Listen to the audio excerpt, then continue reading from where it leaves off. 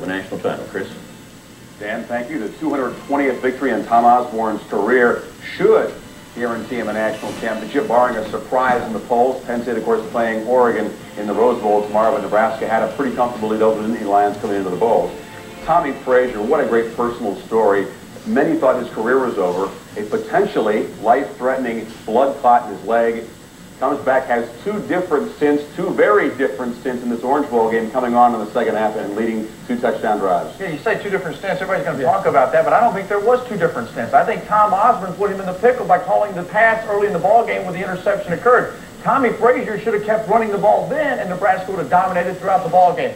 He came back, and what he did was give them the opportunity to run the option. He opened up that Miami defense that was tired because they'd been chasing around Lawrence Phillips that had run hard the entire game. His ability to come back in the fourth quarter, he did it last year against Florida State and Charlie Ward. He marched his team down the field. That experience is why I felt like all along he should have played the ball game. I don't think there's 2 stints at all. I think Tom Osborne put him in the bind. Well, after 2 ineffective series, Behringer came on and looked pretty good early. I don't think a lot of us expected to see Frazier back in the ball game. He was the MVP of the last Orange Bowl. We'll have to see how this vote turns out. You might want to give the entire offensive line of Nebraska the MVP lead. They really did what they thought they could do, didn't they? They wore down Warren Sapp and company. No question. I'd give them the most valuable player because they laid on him. They 300 pounds. They just kept banging them and bagging them and bagging them. And then important, they suckered that Warren Sapp across and boom, they stuck him in the ear hole and ran that fullback trap. And that was the difference because that won the ball game for them.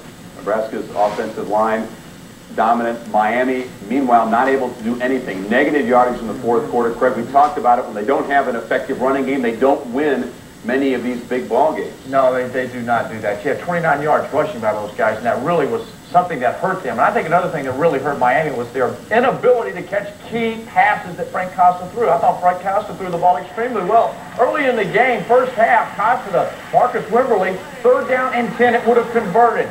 He dropped it. Again in the fourth quarter, Miami up 8, 3rd down. He dropped it. Chris T. Jones, usually dependable. That gave Nebraska the chance to get back into the game because they had the punt, turned the ball back over to them. Nebraska went in, tied the game up. You've got to catch the ball when they throw them like that, and those were all very catchable passes. I think the key part of the ball game was conditioning. In the fourth quarter, the Nebraska defense just wore out the Miami offensive line. They sacked, they had minus yardage in the fourth quarter because the defensive line from Nebraska was in much better physical condition than those big fat offensive linemen from Miami. They just outwore them. Something very tough for the Hurricanes to stomach. At the start of the fourth quarter, they always hold up 4 fingers. A lot of teams do that, but Miami really believes that no one can outplay them in the fourth quarter, particularly in their own house. And that was as emphatic a beating in the fourth quarter as we've ever seen in the Orange Bowl by an opponent of Miami. Well, you know, Miami talks about 5 minutes of hell against Washington. Well, they had 15 minutes of hell, of purgatory, and everything else. In the last 15 minutes, the best football team won. Nebraska, they were out-conditioned, and I tell you what, I think they wanted it more than Miami. They went and got it. You talked about out-conditioning. Nebraska, and everybody knows in the country that they are notorious for having a great weight room program. They work extremely hard at being good in the weight room. Their conditioning with weights and with running paid off for them in the heat, because we were down there this week, and it was humid, and in the fourth quarter, they dominated the ball game. The motto all year long has been unfinished business. They came 2 points shy last year in the Orange Bowl. The business just about finished. For highlights of the ball game, let's go back to Dan. Thank you, Chris. On Sunday night in Miami, the foe was familiar, so was the scenario. When Nebraska met Miami in the 1984 Orange Bowl, Tom Osborne was a win away from the national title. 11 years later, Osborne was still a win away from his first national title when the Huskers renewed old acquaintances with the Canes. To the Orange Bowl we take you. And there is Coach Tom, 1-7 in Orange Bowls. Osborne tabbing Tommy Frazier as his starting QB, but Nebraska went 3 and out. Frazier deep, picked off by Carlos Jones in Nebraska's second possession. Osborne quickly goes to Brooke Behringer, and Behringer seemed ready. First quarter, the other QB, Frank Costa, going to work, looking for A.C. Tellison. Trent Jones going 35 yards for the score. Miami led it 10-0. Home field advantage, 10-point lead. They look like they had the momentum. Nebraska goes to Miami's 19-yard line, and they try to capitalize. Behringer, Mark Gilman, 10-7 Miami. Some of that cockiness deflating, perhaps. Miami still led 10-7 at the break. Second half, Miami's first drive, Costa goes to Jonathan Harris, 17-7. 44 yards on the score. And once again, Miami looked like they would put it out of reach. Still in the third, Nebraska's defense. Miami at their own 3. Costa. Say hello to Dwayne Harris, 17-9 Miami. Nebraska on Miami's 32. And Behringer muffs the handoff to Lawrence Phillips, who fumbles. It's recovered by James Burgess. So Miami leading 17-9. They've got the ball. Time winding down in the third. Well, Behringer on the side. Frazier comes in. It's still 17-9. And Corey Schlesinger, 17-15 Miami. Nebraska goes for a 2-point conversion. Tom, of course, remembers the 1984 Orange Bowl when he went for 2 and didn't get it. 17-17. Frazier to Eric Alford. Frazier again. Frazier feeling the confidence. Scrambles for 25 yards on a 3rd and 4 from his own 48. He's pumped. So is his team. Miami looks extremely tired. Schlesinger again busting up the gut. 24-17 Nebraska. Nebraska and Tom Osborne finally win the Orange. More importantly, for Tom Osborne, he finally wins a national title. Congratulations to one of the class acts in all of college football.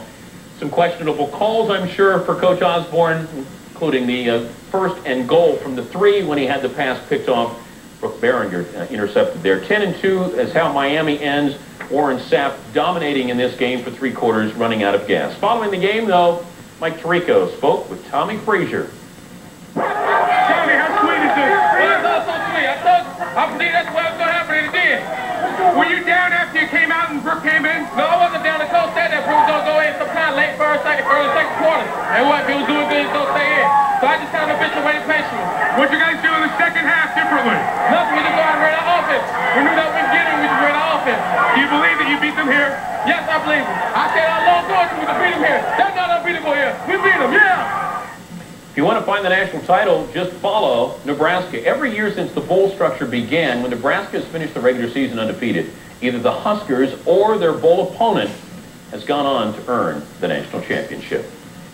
We will get back to the Orange Bowl for more a little later, but first, the Sunday conversation.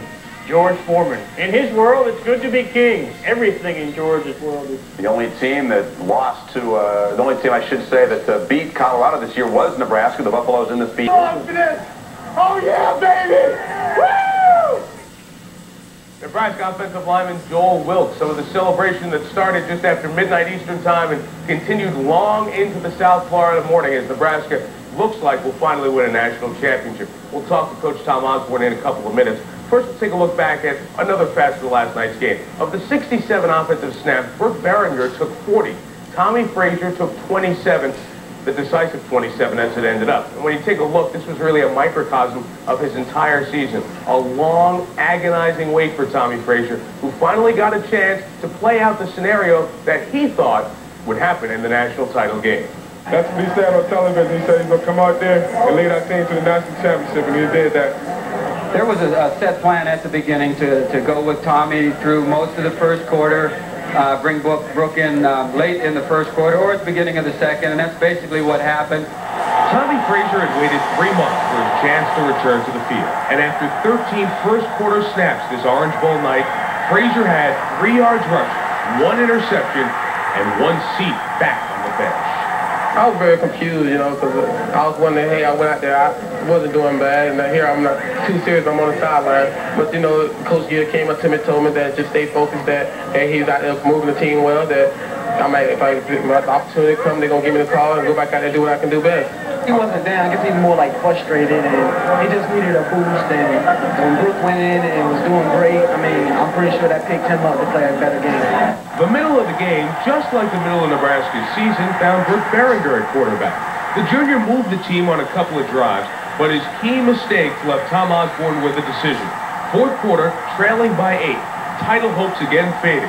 The coach went back to his starter for just his 3rd series in 3 months. Just kind of an instinctive move. It wasn't any plan, and Turner and I talked about it on the sideline, Turner Gill, and we thought it was time to put Tommy in, and Tommy responded very well.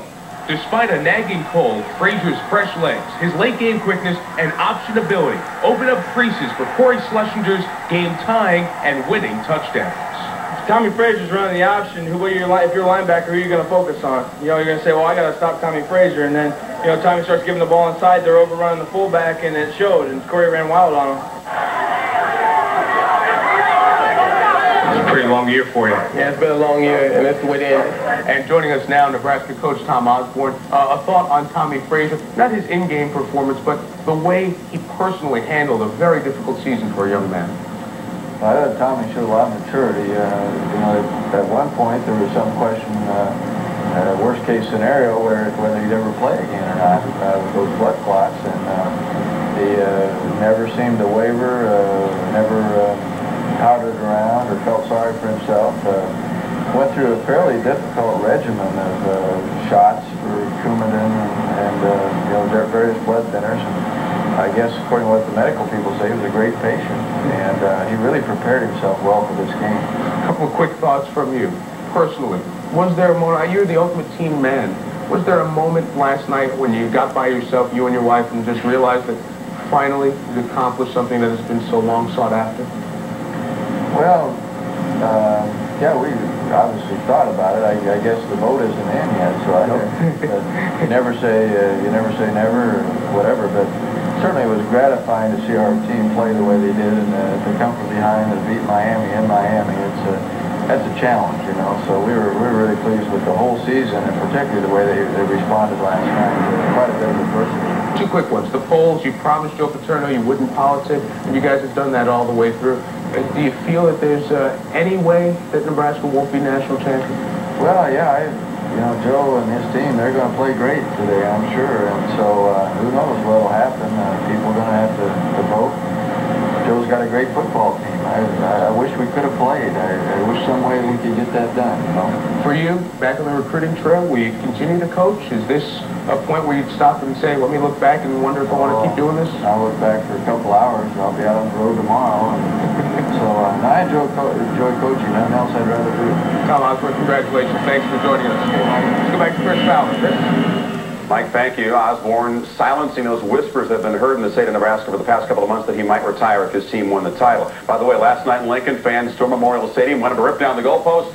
They were too late. They'd already been taken down for the winner. Osborne, a cautious man, but here's why we think it's a foregone conclusion that Nebraska will win the national championship when the polls come out tomorrow. The margin over Penn State was pretty convincing. They had 26 more first-place votes. In the coaches poll, the Associated Press poll was a little bit closer, but most of the national media that have votes were watching the Orange Bowl last night and had to be impressed. Is that the way it should work out? Is that the way it will work out, in your opinion? Well, let's take a look at how we got here in this situation. Last October, there was a split poll. Penn State and Nebraska both had one of the polls. Then Nebraska beat Kansas. Penn State beat Indiana. But the perception was it was a very close game, where it actually wasn't. Actually, Penn State lost the chance of the national title with a Hail Mary pass, or else they'd have got there number one. Unfortunately, and that's the way voters look at it. They see the box scores. They don't look into the game, know what happened there. And I agree with Tom Osborne. Unfortunately for him, it's not going to happen. He will not play against the Penn State team, and that's the same statement that Joe Paterno will make after this ball game today. He'll beat Oregon, and he's going to say, boy, I wish we could play a great Nebraska team. It'd be a dynamite shootout. All year long, the pollsters have been impressed more by defense than by big scores. Nebraska's defense great again last night. But Patrick, a field goal that hooked just to the left and maybe some officiating calls. They lost to Florida State by 2 points. All year long, the motto was unfinished business. Consider the business finished after last night's game against the Hurricanes in their own house. Osborne starting Tommy Frazier. The decision didn't look good early. Frazier throws deep on first down after the Huskers had driven well on the ground. It is picked off. Barringer warms up, replaces Frazier after 2 series. Meanwhile, the Hurricanes' offense is humming. Frank Costa flips it out to Trent Jones, who gets in the end zone, 10-0 after 1 quarter. Then it was 10-7. Then 17-9 after a safety. Barringer, following a messed-up punt by Miami, the first play following that, throws the interception. Barringer out, Frazier back in. The second play of the first drive, when Frazier came back to the ballgame, Schlesinger gets in the end zone. Nebraska back within 2. Oh, to have a 2-point conversion 11 years ago. Instead, he gets one right here to tie the game at 17. Nebraska gets the ball back. Frazier on the option again. Keeps it. 25 yards. Miami's defensive line just getting worn down. Warren Sapp played well, but the Husker O-line, too much. They trapped Miami's defensive line. Schlesinger gets in the end zone. That's the winning touchdown. Tom Osborne, a cautious man. He's not counting the national championship just yet. When the votes come in tomorrow, Nebraska's lead, if anything, should grow in the polls. Afterwards, we asked Tommy Frazier about how he felt. Huskers dominating in the fourth quarter. Offensively, the defense doing a great job. Miami not converting a third down. And Frazier talked about coming back in the ballgame after being removed in the end of one quarter. I was very confused, you know, because I was wondering, hey, I went out there, I wasn't doing bad, and here I'm not too serious, I'm on the sideline. But, you know, Coach Gill came up to me and told me that just stay focused, that, hey, he's out there moving the team well, that I might, if my opportunity comes, they're going to give me the call and go back out there and do what I can do best. We just felt like maybe Tommy, his quickness, maybe an option or two in that fourth quarter would help us, and so just kind of an instinctive move. It wasn't any plan, and Turner and I talked about it on the sideline, Turner Gill, and we thought it was time to put Tommy in, and Tommy responded very well. Were you doing some different things when Tommy came back in that helped open the fullback eventually in those two touchdowns? A little more options. I think the thing we had done is we had about 23, 24 practices and really had conditioned hard. And we felt, Mike, that if we were close going in the fourth quarter, we'd have a great chance in this ball game because we're a pretty strong physical team, and sometimes we just wear people down a little bit with our running game, and so I think some of that happened. And I'm not in any way knocking Miami. They've got a tremendous defense, but sometimes the 2-yard gains in the first quarter become 5 and 6 in the fourth quarter, and that's what happened. In the fourth quarter, I was just physically exhausted and didn't, you know, have much energy left to even get the ball downfield, and my arm was very tired. And, I guess they just kept getting up out of habit. 2 consecutive drives, they won the score. They won the ball game. That's what they had to do, and that's what they did. Yeah, I think America wants to see Nebraska play against Penn State. That's not going to happen. Craig, we talked about Nebraska's dominant offensive line wearing down the Canes, but they've had a lot of teams over the years with great offensive lines. Why was this Nebraska team able to get the job done? I think just the conditioning level in their defense. I think the defense was underrated going into this ball game, and Miami's inability to run the football really hurt them. You saw where Frank Costa was sacked 5 times. That really doesn't tell the story. This guy was hit throughout the ball game. And in terms of Miami in that running game, or lack of, I thought in the fourth quarter when they couldn't get off the goal line, when they couldn't establish any momentum, that killed the Miami Hurricanes, and they had to resort to the pass on 3rd and long. And there's no way you can do against that, against a team like Nebraska secondary. Well, Craig, Nebraska's Hall of Fame coach Bob Devaney told me in Colorado on October the 29th, this was the finest Nebraska team he had ever seen in Nebraska. He's been there for 45 years. That said it all. Interesting point here. Bobby Bowden wins his first national championship at the expense of Tom Osborne last year. Tom Osborne gets his in Miami this time. Poetic justice. Tom Osborne, a very cautious man, though. You know, he got it. All precincts have not reported, but I think Nebraska had a pretty significant lead in both polls. So we get into this ball game, and if you beat Miami that impressively in their house in the fourth quarter, it's hard to imagine the pollsters flip-flopping. But then again, anything can happen in the poll system. Coming back, we'll talk about the Rose Bowl as Penn State watched last night in frustration. They prepared for the Oregon Ducks. We'll check in in Pasadena with the latest from there. We continue at halftime for the Cornhuskers in the coaches' poll, an emphatic margin and huge sentiment for Tom Osborne among the coaches. The AP poll is a little bit closer. The margin is 15 points. Huskers had 14 more first-place votes, but many of the media who vote in the AP poll were covering the Orange Bowl game, so that's obviously a key factor there.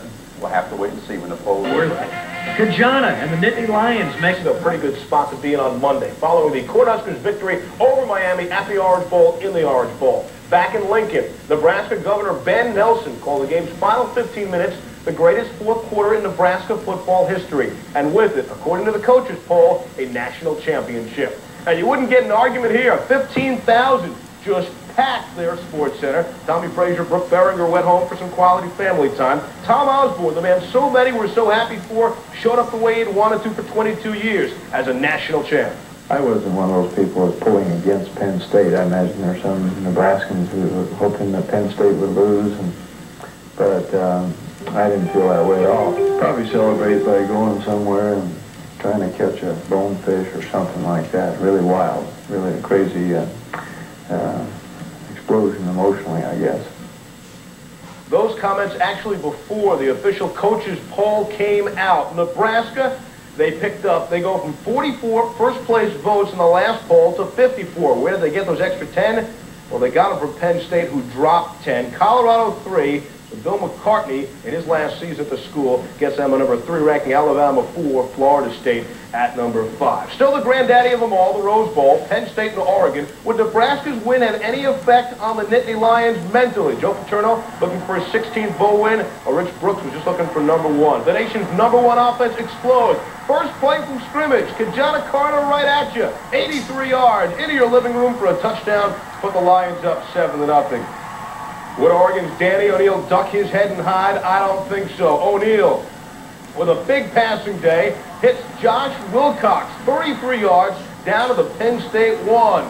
O'Neal, play action. Might as well give it to the guy who got you there. Wilcox, the 1-yard score. The game tied at 7. And Joe Pa knew he was in a football game. Third quarter, Penn State up 7. Kerry Collins under a heavy rush. He's picked off by Reggie Jordan. Jordan rumbles down to the Lions' 17-yard line. That set up O'Neal. Watch the beauty lob to Christian McLemore, who skies for the 17-yard touchdown, tied at 14. The momentum shifts on the ensuing kickoff. Ambrose Fletcher follows the wedge, breaks the kicker Matt Belden's tackle, and races 72 yards before Isaac Walker able to tackle him down from behind at the 21. That set up Kajana Carter. The scamper, 17 yards untouched for the Penn State touchdown, 21-14, Penn State.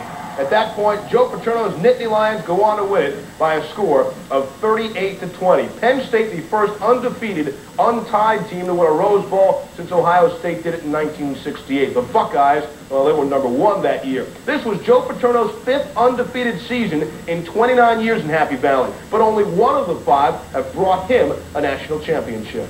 And I'm not telling you it's tough for a league or anybody, but I don't think we should get a rap that we have not played a tough schedule, nor would I want to put that rap on Nebraska.